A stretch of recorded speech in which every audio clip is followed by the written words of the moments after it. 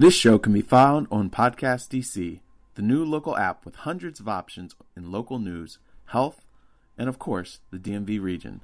Download the Podcast DC app to hear the Empire shows as well as other great content.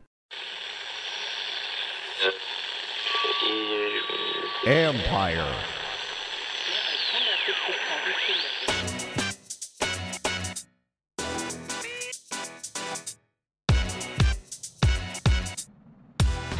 It's story time on the Football Jones podcast as we learn how to turn trials into triumph. What's up, everybody? It's Mike Jones. Thanks for coming back for another episode. You can read me at usatoday.com. Follow me on Twitter and Instagram at @ByMikeJones. And today, I've got a special treat for you because we're going to take a look at the life of former college standout and NFL hopeful Freddie Stevenson. If you're not familiar with the name, he was a running back or fullback for Florida State, helped them win a national championship several years ago, and had his shot at the NFL. But things don't play out the way you would expect from there. Yet, despite all that, he has found a way to really impact lives. And so we're going to talk to Freddie Stevenson today on today's episode, and you're going to learn about his life. I think there are lessons that we can all take from it and get a sneak peek into a book that he wrote that came out recently. But before that, just a quick little overview of where things stand in the league right now. This is the final week of off-season practices. So some teams last week had their mandatory mini camps last week. Some of them are getting them done this week, and the practices that are left are voluntary for some that aren't having their mandatory minicamp this week. Just a lot of different action in a lot of different ways, but this is the week. And then next week, things go dark until the start of training camp. But, you know, it's interesting. We're seeing that I think one of the biggest names out there outside of Aaron Rodgers, Stephon Gilmore of the New England Patriots, is holding out because he's entering the final year of his deal, making just a little more than $9 million. Wants a new deal. He is one of the best cornerbacks on the market. Some will tell you he is the best, and he still wants a new contract, and so far hasn't gotten done. So he's not in camp.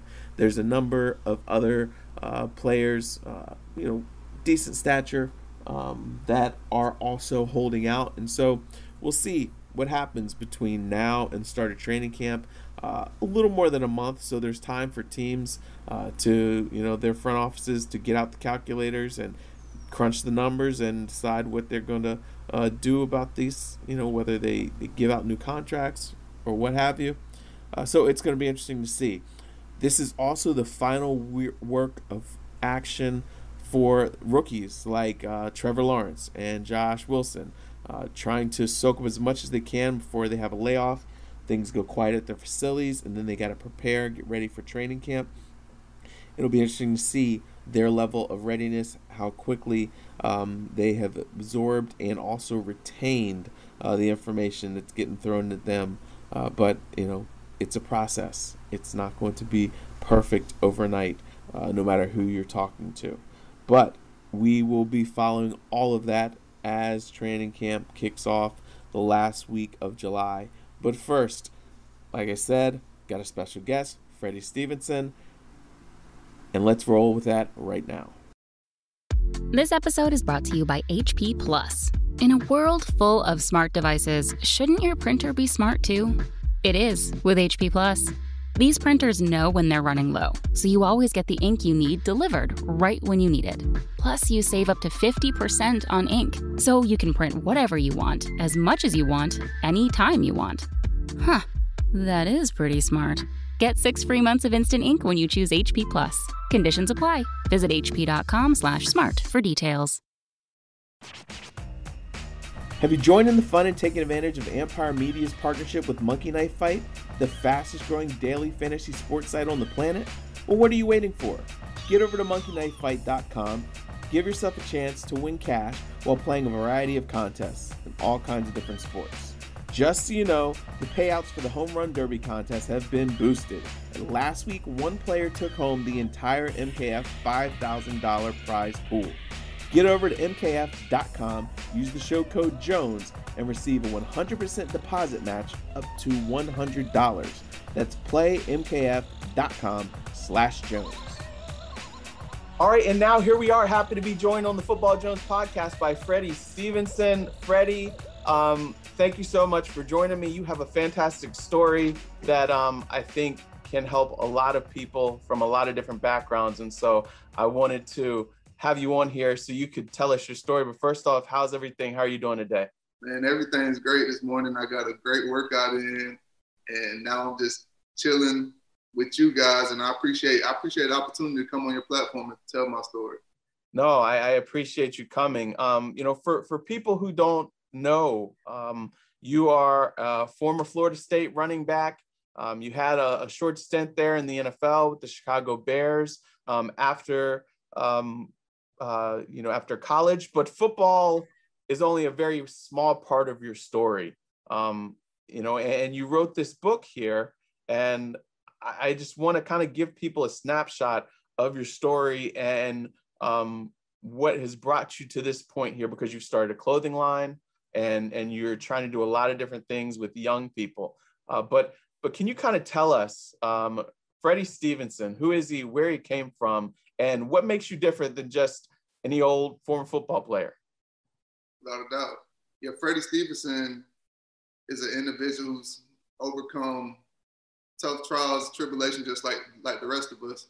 And I've used those struggles and my journey to strengthen me along the path and just gain wisdom along my journey. And now I'm trying to use my knowledge and the things that I've learned along the process to give back to the upcoming generation.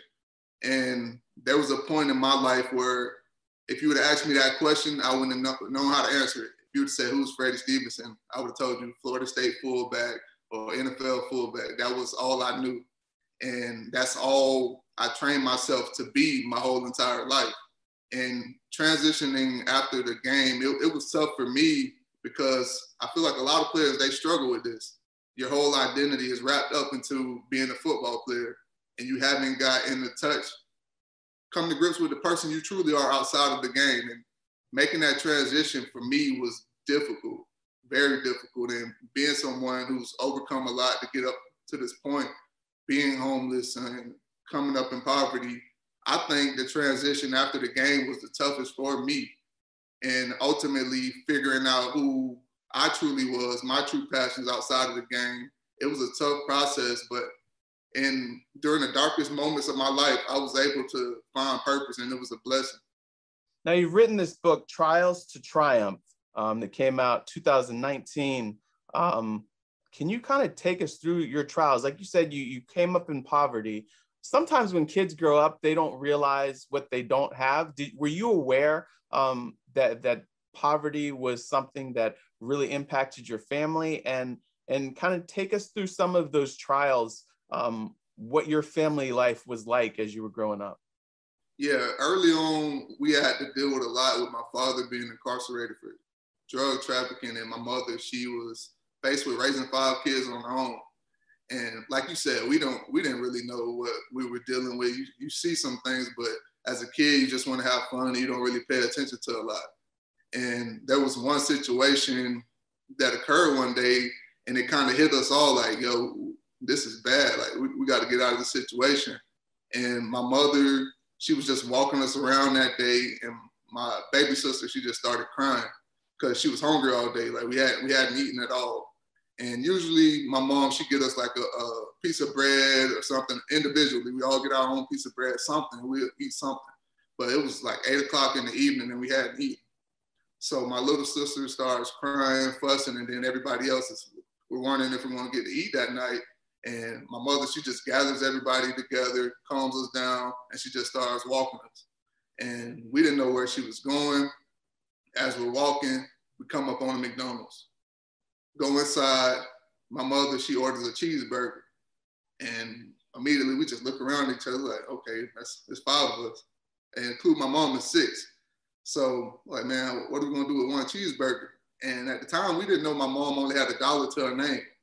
So the total comes out to $1.05. And my mother, I remember her asking the lady at the cash register, the cashier, if she could get the burger without having that nickel because she didn't have the nickel. And for some reason, the lady was being difficult that day. She wouldn't allow it. So we had to watch my mom go around McDonald's begging for a nickel. And someone was eventually generous enough to give her that nickel. And at this time, we're embarrassed. So she takes us all outside and starts slicing the burger up into 5 pieces and starts handing it out to each and every one of us individually. And as we're eating, my older sister, she notices that my mom isn't eating. And she just stops and offers her some food and asks her why she wasn't eating. And my mom, she just said, "No, you eat it, baby." And she just burst into tears. And at that moment, it was like, man, like we got to do something to get out of our situation. And I remember making a promise to my mom early on because I used to always run around with the football and they were trying to get me into sports. But I made a promise to her that I was going to go to the NFL and change our family situation. And that's ultimately that situation there along my journey has always motivated me. So how old were you at that time? I believe maybe like 3. Wow. Yeah. And so there had been something in your life that you knew that football could be a way. What was it that kind of gave you that insight that football could be a way out for you and your family? Just a kid that was a dreamer, honestly, playing around with guys in the neighborhood and things like that. And I'm the younger guy, the little kid, but then you got the guys that are like 5 and 6 years old. They want me on the team. So early on, I knew that I had a gift. And I always believed I was one of those people that despite my situation, I always believed that I would accomplish something great. So I believed that I would make it to the NFL and nothing was going to stop me. And I believed that early on in my life. So of the 5 kids, where are you in that order? I'm like the middle. I got 2 older brother, older sister, so I'm the 3rd. Okay. Gotcha. And I got 2 younger siblings. And then how long was your dad locked up? And when was there ever a point during your childhood when things started to stabilize for your family? Yeah, he was incarcerated for 3 years. Okay. And I talk about how everything transpired in my book, but he was able to get out of prison. Things worked out in his favor. And then we just went through that process where a lot of people were investing in us and trying to get us out of the inner city.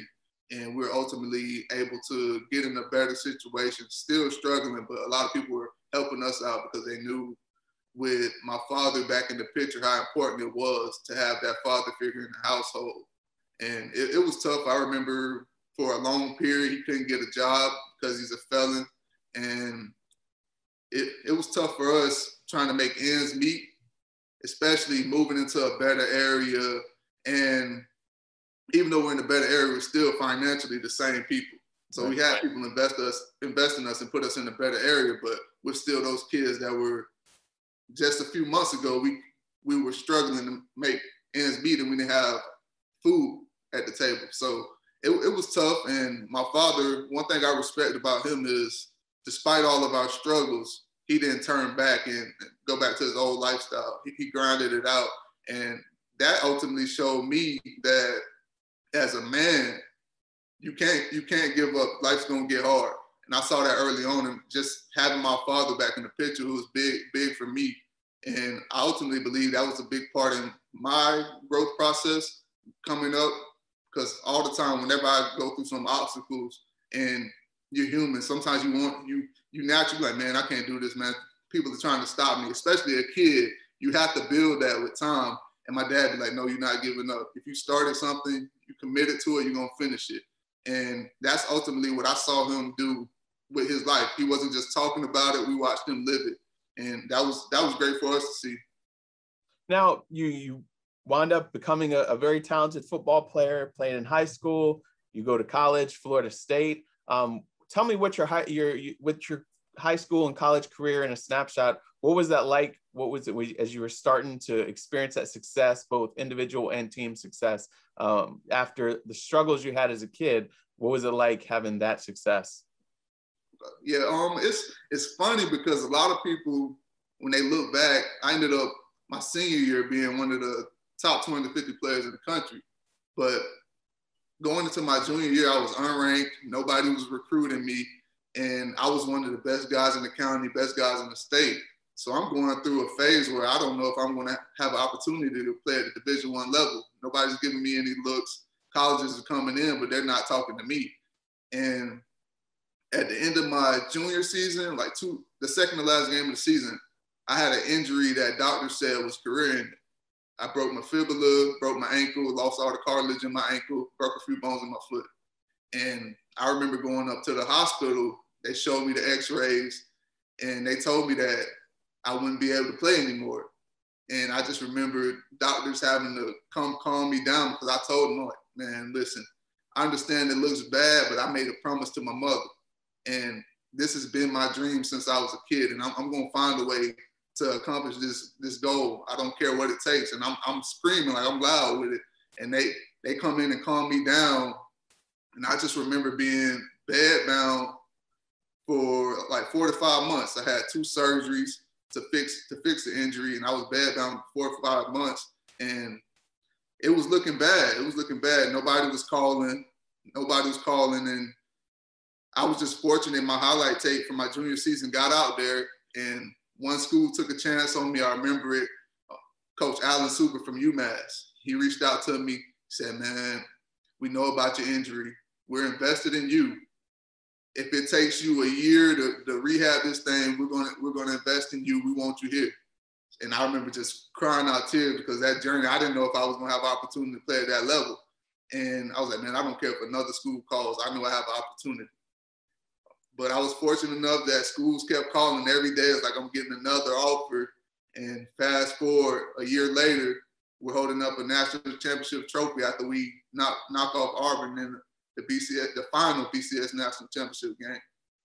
Yeah, you know that was huge. I think you have 7 rushing touchdowns as a fullback there at Florida State. But everybody thinks, okay, boom, you're one step away. You didn't get drafted. How did you deal with that disappointment there? As you know, the draft, you're sitting, you're waiting. That call didn't come, initially, and then and then obviously you got an opportunity as an undrafted free agent. But what was that like, sitting through the draft and then seeing it come and go without your name getting called?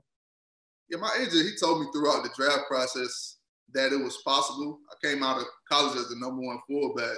And he told me, man, you can get drafted in the 4th round or you can get undrafted. You never know with fullbacks. It just depends on teams' needs. And I just remember going through the process, teams reaching out to me. Had a few teams reach out to me on day 1 of the draft. They're like, man, we're going to draft you. We got a draftable grade on you. And one team told me, like, man, we'll take you in the 4th. Things transpire throughout the draft. It's so unpredictable. So I'm expecting to at least get taken by the 6th round. And just things just started happening. And that's a lot of people have these stories. They thought they would win a little earlier. You see it every single year. But ultimately, yeah, your competitive side, you want to go early. But really the goal is the goal. You want to play in the National Football League and make an impact. So, yeah, you're upset. You feel like a lot of teams disrespected you, but at the same time, you have a job to do. So once I got that call, like, all right, let's go handle business. That's the past. Now let's move forward. So then how did things play out with Chicago? Yeah, I get to Chicago. I'm their guy. And it's funny, I get there and they had a fullback on the roster and they were telling me a lot of things to sign with them. And you just think, all right, man, they're talking. A lot of teams are trying to sell you right now. I was like, man, you're our guy. Like, when you come in, we see you being our fullback of the future. As soon as I come in, the guy that I believe that was there for 2 years, they cut him as soon as I signed.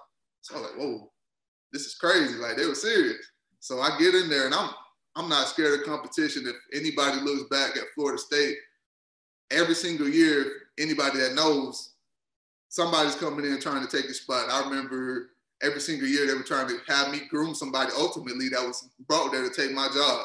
And mentally, I'm like, man, nobody's going to have the willpower to take my job because ultimately they're not going to put in that work I'm going to put in, and they're not willing to take it to the place I'm willing to take it to. And so when I get to that level and I see no competition, It's like, all right, man, let's continue to focus on getting better and taking care of business, because your ultimate goal is to be the best fullback you can be for this team and ultimately one of the best in the league. And a few things transpired. I think God works in mysterious ways. A guy gets cut from the Lions, and he has a prior relationship with the coaching staff. So they bring him in, and I remember the first day he comes in, they're like, yeah, this guy's going to make our team better immediately. I'm like, hold on, what? Like, all right. In my mind, I'm a confident guy. Like, man, this is not a fullback in the league that'll beat me out physically. Like, no. So I was like, man, in my head, I was like, as long as they give me opportunity, I'll take advantage of that. So I get in camp. I'm doing a lot of different things, playing running back, H-back. And it was just one of those situations where you knew this was the guy that they were favoring. And I'm not going to sit here and complain. I just knew that I couldn't make a mistake. So we get to, I think it's the second to last preseason game. I break for a run and reach out for a first down. And the guy pokes it out. He punches the ball out. And everybody on the team was like, he's down. And then I knew I was down. But when you look back at the replay, bodies are in the way and they called the fumble on the field. So I'm like, man, I've been killing it in camp. All the coaches are surprised. But this is that one opportunity they were looking for. I gave them a reason. And when you're in those situations where all the odds are against you, you can't make a mistake. And at that moment, I knew, to be honest with you, I was like, man, this has been their guy from day one. And this was the reason they were looking for to justify that. And I just continued to try to control what I could control, but they ultimately ended up rolling with him. And for a little time, I was bouncing around the league trying to get another opportunity. And I remember the weirdest part about it for me was going in and meeting with teams and having them thinking that I had character issues. I remember like 3 or 4 teams, they reach out to my agent and they're sitting down with me like, yo, this guy should have never beat you out. Like, what's going on? Like, and they're thinking it's an issue with me. And I'm not going to badmouth the coach or anything. Like, man, that's out of my control. Like, guys are reaching out to me on the team like, man, you should have made the team. Like, man, that's out of my control. I can't control that. But the thing that bothered me was teams asking if I had character issues. A guy that's been a team captain everywhere that I've been, and it was weird for me, but I knew that's the business sometimes, and it's ultimately something that worked against me throughout the process. And teams will justify that once teams get something, a narrative they can push about you. A lot of people don't do the research that they need to do to justify and see if it's true. And that was ultimately the situation I was put in. I had like 3 or 4 workouts. I'm going in. I'm calling my family. I'm like, yo, I'm signing with this team. There's no doubt in my mind. And then I sit back down and told them, like, yo, do you have character issues? So I don't know, like, if a message was spread about me or what. But like, man, this is a guy that when you go back to the pre-draft process, going through all these scouts, like, man, every single person at Florida State University loves you, from the janitors. No matter who we talk to, they talk about how you're a guy of high character. So just to hear that people are questioning my character at this point, I was just wondering if there was something that was put out about me from the last staff, and it was out of my control, but it was frustrating for me.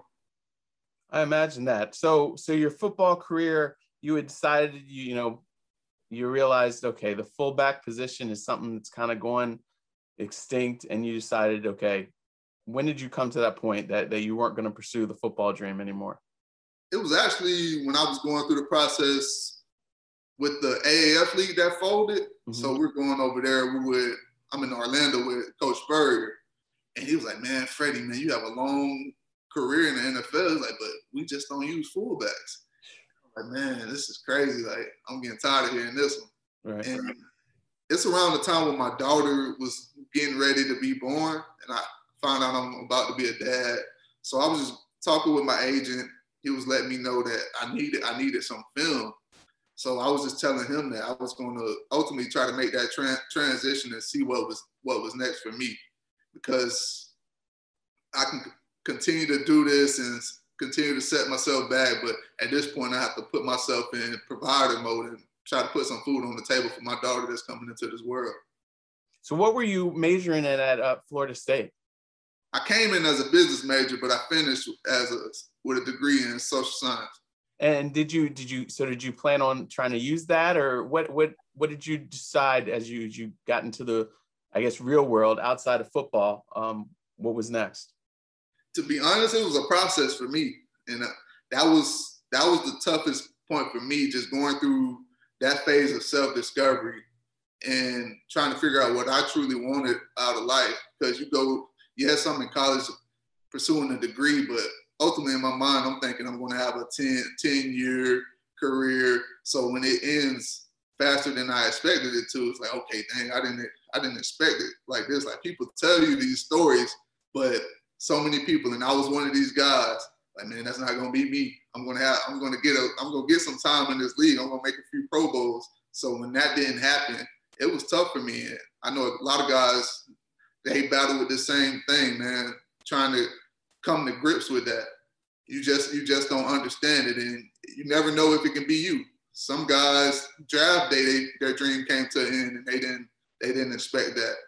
And I was going through a phase where I was depressed, battling suicidal thoughts, and I didn't know what I wanted out of my life.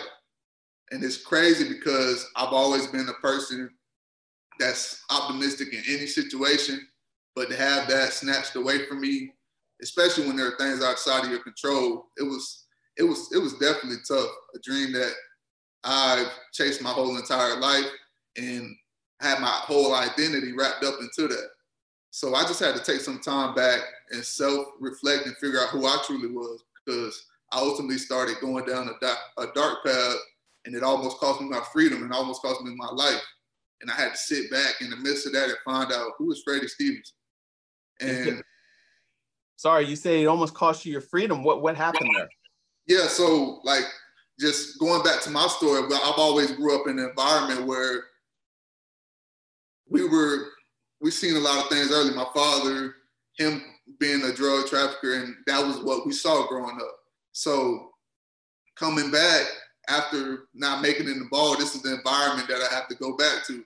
And I told myself for a while, like, man, I'm not gonna get wrapped up into this. And I just remember just training, spending all my money on training, and I only had $650 left after everything came to an end, and I decided to move on.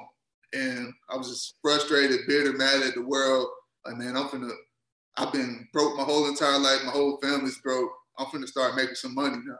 So I turned to the street life, and ultimately money started coming in fast. And it got to the point to where anything I wanted, I could have had it, but I still had that emptiness on the inside of me. And I remember one day, a guy, we had a transaction together, and I didn't know him, but we had a mutual friend. So we sit down, do our deals for like $10,000. But he talks with me, he stops, and it's risky in this business. He's like, yo, man, I know you. And I'm like, yo, you don't know me, man? Like, get out of here. And he was like, nah, I know you, Freddie Stevenson. You played at Florida State, NFL. Like, nah, man, nah, you don't know me. He was like, nah, what are you doing out here? And I'm like, yo, I just made $10,000 off you. What are you talking about? He was like, nah, man, you can be doing way more with your life than this. Don't be out here risking your life every single day. Like, you're meant to do something great. And this is a guy I don't know at all. So he's paying you $10,000 for drugs, and then he's like trying to save your life at the same time. Yeah, like you shouldn't be out here risking your life every day. You can do way more than this. And I'm like, yo, I just made $10,000 in under an hour off of you. And he's like, no, like you in his head, he's like, you have potential to do more than this. This is nothing. And that sat with me for a while. I remember going through the day. I was like, man, it messed up my day. I didn't want to do nothing, man. Like, man, I ain't finna, don't nobody call my phone, man. That was the first time when I was in the streets that I felt like, yo, man, I'm a bum out here. Like, I got all the money, but I'm a rich bum. And that's the first time I felt like that. I'm like, Freddie, you're wasting your life. And I knew everything that he was saying is true. Like, I didn't go to college. I didn't overcome all these things just to go back and do something I could have done straight out of high school. Like, what was the point of going to college and getting all this education if you're going to come back and do this? So I ultimately had to sit down and have a talk with myself and figure out what I was going to do. But the battle was, man, I'm bringing in all this money. Mm-hmm. So it was either going to happen by force or by choice. And at that point, I wasn't doing it by choice. So ultimately, it had to happen by force. And a situation came about that had me in a predicament where I was going to do a good amount of time. And I remember one of the guys in the investigation, one of the detectives, he came over to me. He's like, man, I watched you play coming out of high school. Like, you don't know me. And I remember telling him, it's crazy. I told him I don't like cops. I told him, I was like, man, I do not like cops. I saw, and my experience with police officers started from my dad, not when he was in the streets, but when he changed his life around, because my father's a pastor now. And I remember them coming in one day when my sister, she called 911, like playing on the phone, my baby sister, by accident. She called 911 and they came in, asked us everything. We're staying home alone. My parents had left us home alone. I think they were at a church revival or something. So it's me, I'm the oldest there at the time, watching my two little siblings. So they come in and they're trying to get information. And my little brother, he tells them who my dad's name, that's whose house it is. So they go outside and I know they put his information into the system. And all of a sudden they come in and all hell broke loose. Like they were chill before, but then they knew who he was and he comes home like, yo, you child abandonment. They call child services and everything. And I'm like 13 at this time. And they call child services. Like, yo, child neglect. He's abandoning these children, left them home alone. And we had something on our back door because the back door was broken. And they just block it off just in case somebody broke in, they could hear it. But we knew how to get in and we knew how to get out of it. Like, yo, he has these kids blocked off. If anything ever happens, they can't get out. I'm like, man. So the lady comes in and she kind of saves my dad, but that bothered me because the only reason they did that is because they looked up his record. So they were trying to get him on something petty because my father already had 2 strikes. Mm-hmm. And fast forward to the situation, I'm telling the detective, I don't have good experience with police officers. I don't like cops. I'm like, listen, man, I don't care about any of that. So I'm going to tell you how to get out of this situation because they have everything they need on you to make an arrest. I'm not sure why they haven't, but I'm going to make sure that you're protected in this situation because I know what you're going through. You're mad at the world right now, but I'm not going to allow you to throw your life away. And it was crazy. He was kind of giving me tips through everything. After me telling him that I didn't like cops, he could have just like, all right, do this on your own. And it's crazy. A cop was the one that kind of helped me get my freedom. So now, what's your purpose in life? What did you, so you went through that tough transition there. You basically had a drug customer and a cop, 2 of the most unlikely people at that time, basically turn your life around. Tell us how you went from that point on and what you're doing with your life now. Okay, so I'm still going through the phase. I'm going through the investigation. I got guys reaching out to me. I had a guy that was living in my neighborhood. He called me and he was like, man, they've been in your house for like 4 hours. So I'm realizing it's getting hot. And during this process, a mentor reaches out to me. He's like, man, I want you to come speak at this high school. We have an all-star game going on this weekend and we want you to come speak. I'm like, man, I've never spoken in front of a large crowd before. I can't do it. He's like, man, just come in and be you. I'm not worried about that. They need to hear your message. And I think he knew what I had my hands in. And I was like, all right, I'll do it. I had so much respect for him. And I remember them paying me before the event. And the day of the event, I just like, man, I don't know. I've done all this practicing to put out a good message. And I get there and I'm driving to the event. I'm going to call them and tell them they can have their money back. I'm not doing it. I don't know. I just was nervous. But something just came over me and I just kept driving. I'm like, man, you can't continue to run. You got to face this. And I remember getting in there. I know all these people have these crazy stories about how they found out something was a purpose because they went in the first time and they killed it. That wasn't my story. I went in and it was terrible. It was trash. But the thing that was crazy is I was inexperienced and didn't have a great performance, but everybody's coming up to me after saying how I made an impact on their lives. And I was confused, like, man, what's going on?